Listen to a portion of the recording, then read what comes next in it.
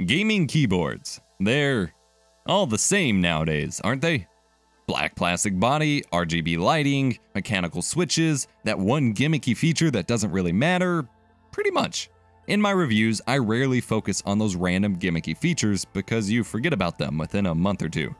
With that in mind, the gaming keyboards that really stand out to me are the ones that go all in on a really good design without sacrificing the actual ergonomics or normal functionality of the keyboard. I think Logitech has done a great job in achieving this with the G413 that I have here today, though it's not perfect. The G413 comes in two flavors, carbon and silver. The carbon is a darker theme with red backlighting, and the silver, the one I have, obviously features a silver metal plate with whitish lighting, and it's freaking beautiful.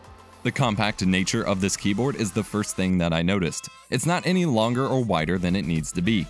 Ha ha, funny male genital joke here. Ha ha ha. But it doesn't cram the keys together. It's super slim. I absolutely love it, especially with my multi-keyboard workspace. I complimented the G430 on not taking up as much space as most gaming keyboards, but this is even thinner. The keys all sit above the backplate, allowing dust and crumbs to easily be cleaned up and giving it a very nice look. The white backlit Romer G switches shine off the aluminum-magnesium alloy silver plate, revealing one of my issues. The silver plate does a great job at highlighting just how blue white LEDs can be. At a glance, it might look white, but look at it long enough and it starts to look very blue.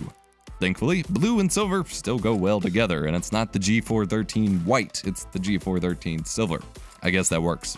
The font here isn't obnoxious or gamery. I find it kind of pleasant. The keycaps are nice to use, but they actually include more tactile keycaps for Q, W, E, R, A, S, D, and 1 through 5. For gamers who really want to feel that their gamer keys are doing gamer things while they game as a gamer. No, but really, I do appreciate the inclusion and the fact that they're optional, especially since Romer G switches and Cherry keycaps don't exactly get along. While I was typing a video script on this, the keycap on the C key fell off. It's not broken, it went back on correctly, and I can't recreate whatever happened, but it happened. A function key is included, adding media keys to F9 through F12, and the print screen, scroll lock, and pause buttons, as well as a brightness toggle to F7 and a game mode to F8. Strangely, they only included LED indicators for game mode and caps lock. I love the sleek design of these indicators, but they totally had room for at least numlock, and I would have really preferred they keep it on there. This time the Logitech G logo does not light up, and it actually looks pretty slick in the corner. Behind that corner logo is a USB port. This is where I have another problem with the keyboard. The USB port is on the right side, which means anything you plug into it might interfere with your mouse usage. Also, since the USB cable isn't detachable, you're stuck with this monstrosity. Okay, it's not that bad. It's a thick, soft braided cable that's a joy to run until it clings a lot of dust. But the dual USB ends for both the keyboard and the pass-through, with no indication of which port you need for just the keyboard, really bugs me. Back to the good points. The keyboard is heavy for its size and super rugged. No flex, and it won't slide out of the way while you're using it. The rubber feet and solid risers on the bottom do a lot to help this as well.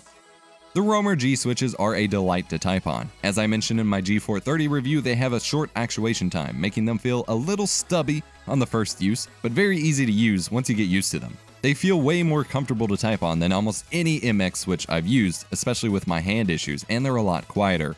I plan to make a full separate sound comparison video, but here's a quick sound sample.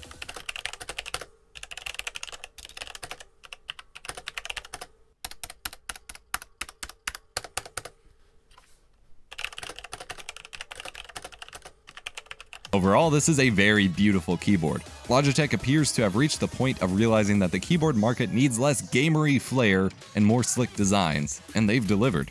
For only $90 too. I would love to see them support Mac and Linux more with their software though. While they're at it, G15, G510, something like that. Please give us a mechanical backlit version. I'm begging you. I'd pay like $150 to $200 for it. Please? I hope you enjoyed this review of the Logitech G413 Silver Mechanical Keyboard.